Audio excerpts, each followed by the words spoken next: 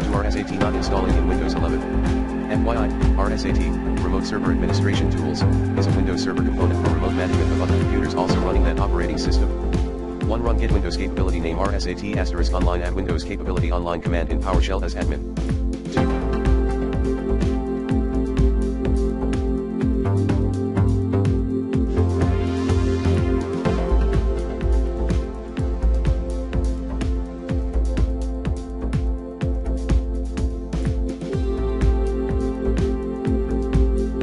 Stop Windows Update service from running. Next, set 0 to use WU server at hkey_local_machine /software/policies/Microsoft/Windows/Windows update /O in registry editor.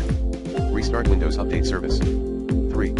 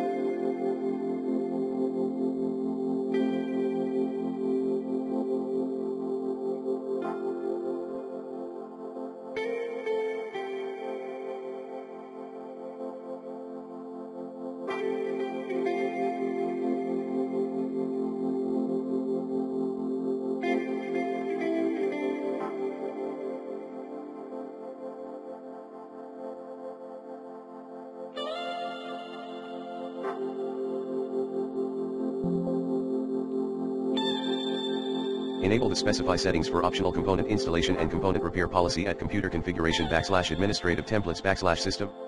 Then select download repair content and optional features directly from Windows Update instead of Windows Server Update Services, WSUS.